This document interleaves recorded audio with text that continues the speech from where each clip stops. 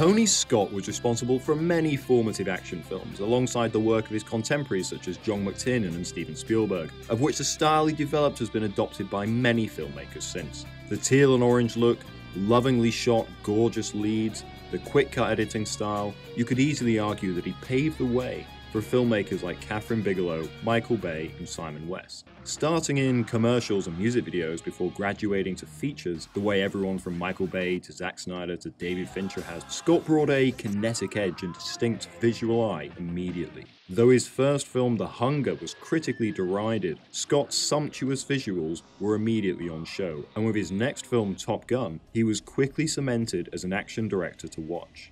What Scott brought to the table was both an understanding of visual language and a love for the characters within his films. You can be my wingman anytime.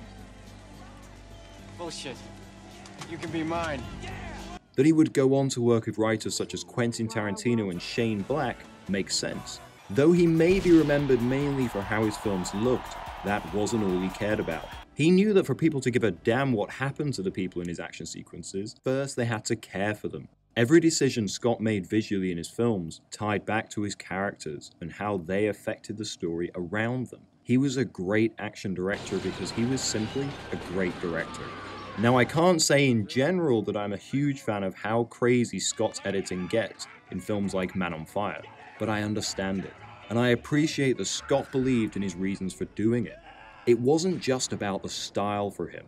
It was about creating visuals that reflected his character's psyche and situations in an abstract manner.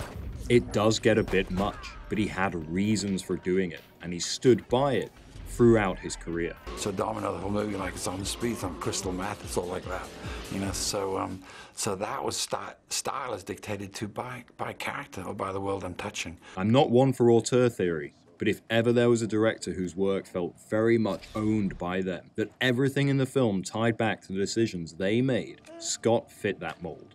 Even in what is probably his worst film, Domino, he spent a lot of time thinking about what he was creating. He believed in the work he was doing and the decisions he was making. And on Man on Fire said, if Denzel thinks it, feels it, I'll show it, I'll communicate it with use of, and no rules, with the use of camera, whether it's a hand crank, and so if he felt it, I'd show it. You know, so that's what every movie I always find. I find a concept that that's that one line on top of my storyboards every morning. If he thinks it, show it. His editing style evolved in a similar way to how his filmmaking itself did. And though you could always tell if a film was a Tony Scott film, comparing his first films to his last films gives you something very different indeed. He was an artist, literally. He started with a fine art degree and studied at London's Royal College of Art before joining his brother Ridley's television commercial production outfit, Ridley Scott Associates. It was this commercial, along with his work on The Hunger, that really helped showcase his potential to Don Simpson and Jerry Bruckheimer, and led to him helming Top Gun. And from there, he began to find his calling as a director of action. When you watch films by modern action filmmakers, they all have that real blockbuster look. Sweeping camera moves and erratic editing style. The heroes are less muscle-bound meatheads, more blue-collar quit machines. The action is less martial arts heavy, more crunching brawls. The gunfights less one-man army bullet fests, more handguns from behind cover shootouts. Scott defined what became the modern American action film. The excess, the gloss, the protagonists. Though others may have had brighter moments than Scott ever achieved in his own career, his consistent impact on the action and thriller film landscapes is undeniable. A director like John McTiernan, who favored generous, carefully planned camera movement over cutting and wider lenses over long lenses to increase geography understanding, perhaps reached a critical action film high Scott as his contemporary never quite reached. However, where McTiernan was unable to evolve, falling to the wayside and just losing that general ability over time like so many older film directors, Scott kept developing his own style and his own ability. To the end of his career, he remained a filmmaker with the potential to surprise and entertain, and his final film, though the work of an older man, felt as fresh and exciting as anything else in the cinema. Even today, the big action films by the more well-known action filmmakers are usually considered overblown spectacle, fun and silly but hugely lacking in memorable characters and story. And I don't see that really changing over time so much. Scott's films were different.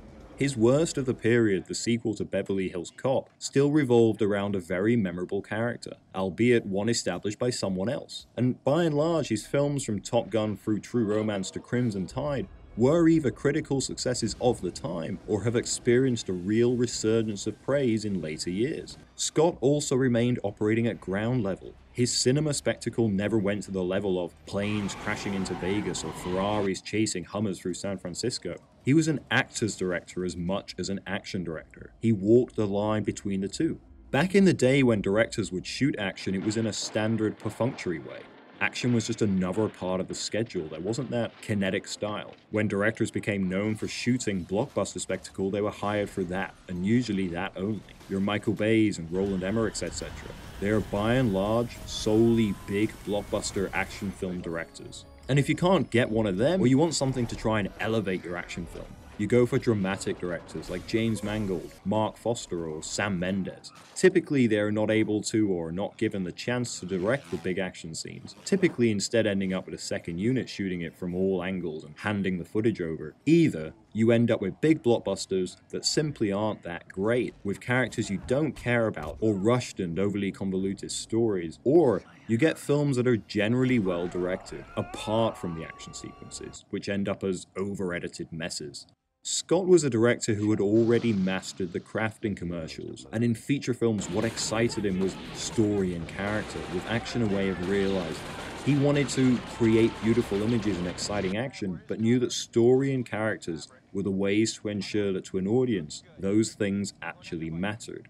There's a reason great actors like Gene Hackman and Denzel Washington liked working with him. He knew how to work with them, operating as a great dramatic director, whilst creating sequences of tension and beauty around their performances that elevated the films from simply great films of action to great action films.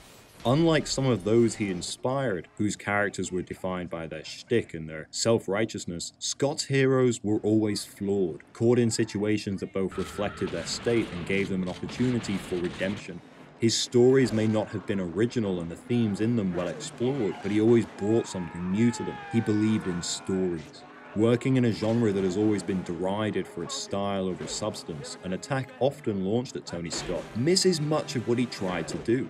His films were always lean and focused, whereas a filmmaker like Bay makes bloated, 3-hour-long spectacles, Scott kept his lens tight, literally and figuratively, on stories, on character. He may have loved over-editing, creating riotous, flashy sequences of light and color, but when the film called for it, he knew to slow down and let the performance take over. I shot it very simply. Yeah. I didn't do my, my moving camera and stuff, and because the scene stood up so well, the only thing that I think that I brought, which the guys brought in rehearsal, they were laughing. Chris and Dennis were laughing so hard when they were rehearsing the scene. I brought that sense of humor, which was the only thing that Quentin didn't have on the page. It's written. It's a fact, it's written. I love this guy. Scott's understanding of needing a great story meant that he needed great scripts, something he most certainly had an eye for. With films like True Romance and The Last Boy Scout, not only did he choose scripts he knew he could turn into great films, but he then elevated them further. There's a lot more to Tony Scott than his visual artistry, but it is what sets him apart from everyone else. His visual sense wasn't just based on camera moves and speed of editing or even the lighting. He also understood the power of effective production design and location choice, of giving actors something to work with, of surrounding their characters with an atmosphere that would support the performance. What he's going to do is just add these almost ridiculous visual elements to it that are not on the page, they're not in anyone's brain other than his. And they actually would sound ridiculous if he were to just explain them to you beforehand. I mean, like, for instance, in True Romance, when he went to see Drexel and had his little standoff, his Charles Bronson standoff with Drexel, he went to Drexel's house in my script, which was sort of a house in Cass Quarter, Detroit, maybe like an abandoned hotel that he bought or something. But it's a house. It's his home. It's not like it's not whatever that is. I don't know what that is. I still haven't figured it out. Is it a whorehouse? Is it a club? There seems to be about 30 people there, all girls, but people are soliciting people outside. Can you just knock on the door and get in? I mean, He may have at times brought an excess to his scenes, but it was a controlled excess. He filled the frame with elements, but each had a reason for being there. His films almost move into sensory overload, but only when necessary. A man drinking himself half to death, his mind a chaotic mess of unsettling thoughts, the world around him losing focus, or an opening filled with visual elements, sound effects and score, slow motion, before slowly focusing, removing the sound, bringing us into close-up on the lead. Both show the dissolving mental state of each character, but each is very different, and each is important to the narrative around them. And the style, the filmmaking within each, is important to the narrative around them. Scott's filmmaking helped tell the story. Obviously, Scott wasn't a subtle filmmaker. His films are big and brash, the dialogue hard-boiled and thick with one-liners, his gunfights violent and dirty, and it's impossible for someone to drive from A to B without causing a car-rolling pile-up. But that's what you got with him, sort of pure cinema. He was an artist drawn to a medium that allowed him to create both intoxicating beauty and hellish chaos, filled with unique, almost theatrically over-the-top characters. What the hell is happening? I blew up the building. Why? Because you made a phone call! Just look to his sex scenes too for an example of how Scott was an artist of excess. He's one of the last blockbuster filmmakers that believed in the power of dark, blue-lit, power ballad-supported lovemaking. Cinematic realism over actual realism was what fascinated him. Hyperkinetic, not hyper-real. He knew when to slow down, and yet his frames are still crafted with the utmost of care. When sped up, big and brash, you can still keep track. And when it's a quiet moment, you still have a lot to drink in. In the tender moments, you don't need to see what is in the background. You perhaps won't notice the shafts of light through a hazy room, but they are there. His visuals feel like score. The way notes play in the background supporting the image, Scott did too with his visuals. At whatever moment during the filmmaking process, he always had complete, authoritative control of his craft. I want to go back to a scene mentioned earlier, this opening to Last Boy Scout. This is a sequence where geography isn't so important. The aim is to focus us on an important plot point, one that will drive the narrative from this point on, by putting us in the front row of a character's breakdown. There is a lot going on, but Scott always keeps our attention focused on this one character, leading us along this journey. Geography here is flexible. It's not about knowing what's happening in relation to the football field. It's about moving from one destination to another, mentally and physically. The narrative has to make sense, less the geography. Though he does still retain a simple left to right direction for clarity. What is happening in the frame is chaotic, but he never makes it hard to follow. If Scott is a godfather of what is now known by some as chaos cinema, his was most certainly controlled chaos cinema. If things got crazy, you still had complete understanding of what was happening. Now contrast that with this very similar opening scene in Con Air, directed by Simon West 5 years later, that also uses a death in a very visually similar setting to kick off the plot of the film. It's clearly a very similar sequence, with someone violently taking on multiple other characters, albeit in a different way. But it just doesn't work for me. I mean, it does the job, but that's it. It really just feels like it was filmed from many different angles, so the flow of the scene could be found later in the edit. Obviously, this is what Scott would do as well. I mean, Scott's was probably filmed technically in a very similar way. But in Con Air, there's less of a build. It just happens. Scott's feels like a journey, building and building, whilst removing elements and focusing down to the final moment. He's carrying us along as the director. It doesn't feel like it's been thrown together. Once he's done, the point is made, we're out. It feels like the work of someone in complete control of the narrative, whereas West's sequence feels like they knew the point of the scene, but not quite how to produce it. They shot everything they could to find later in the edit. Con Air and many of West's other films are clearly inspired by Scott's work.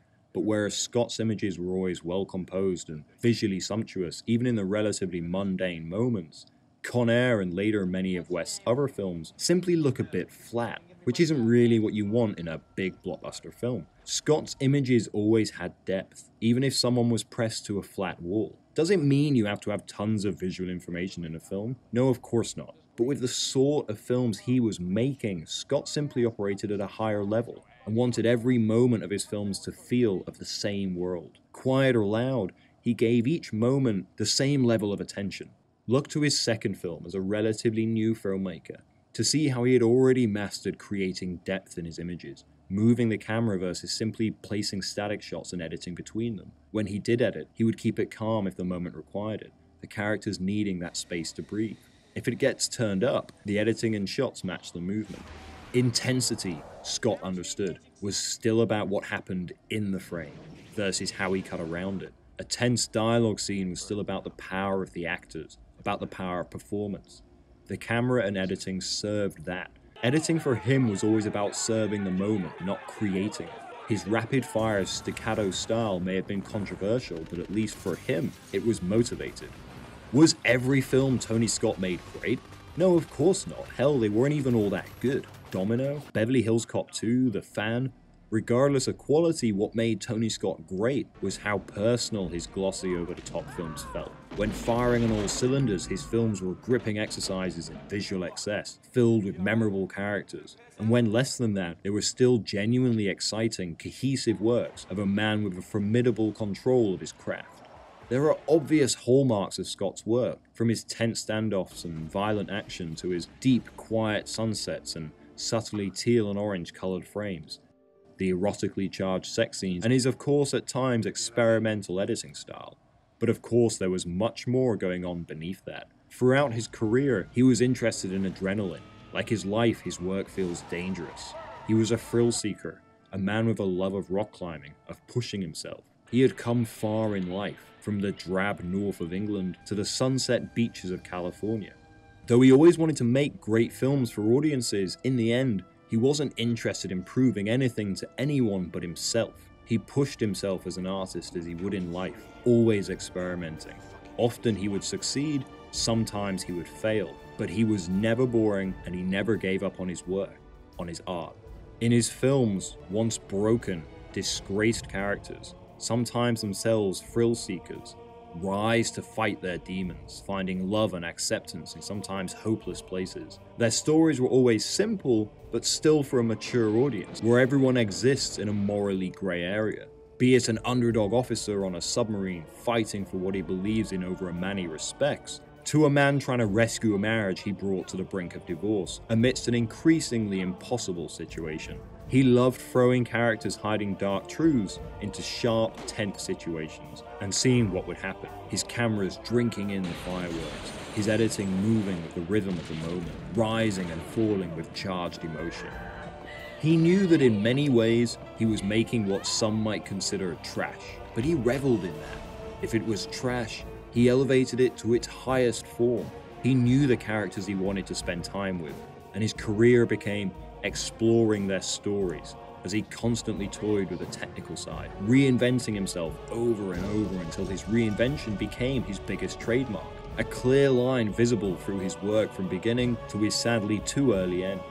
Whereas many directors rest on their laurels, become too complacent, can't keep up, lose their edge, he kept himself unique and interesting. Love or loathe his style, he was emulated over and over, always ahead of whatever curve he found himself on. He believed in cinema, in sitting back in a dark theatre and taking in 2 hours of the ultimate art, one that combined sound and image and design and performance. That swinging light is actually something, I think, a great example of cinema. Because there's no reason you should have a lamp that big, it looks like on a chain that long in a room that actually appears to have high ceilings. But I don't ask those stupid questions when I'm watching it. And you should. I mean, it just happens to be down there where Clarence falls, and Drexel's dry humping him. It just happens to be right there, and I don't ask the questions. That's cinema. It works. And when it works, it works. So you don't need fucking to explain anything.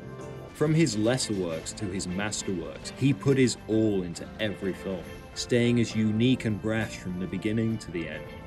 He cared about how his films were performed. He cared about how they looked, and most of all, like any great artist, he cared about how they felt. Cinema is a less exciting, less inspired place without him, but what a gift he was. Seeing Scott's films is like watching a man looking for thrills, looking for something for himself, not for anyone else. A passionate artist, pushing himself over and over, setting challenges for himself that we could later enjoy from a safe place. I think I'm a fear addict, fear junkie, fear of failure, and it's fear of failure, creative failure. And I get hammered by the press, I get killed by the press, they destroy me. But he didn't care, he just kept going. Luckily for us, successful or not, he gave every film his absolute best. His legacy is the modern American action film, and though he may have been taken too soon, there's enough energy in his films for 1,000 lifetimes. And I love this challenge and love this adventure. Yeah. And this was I think one of the biggest adventures and toughest adventures I've ever encountered.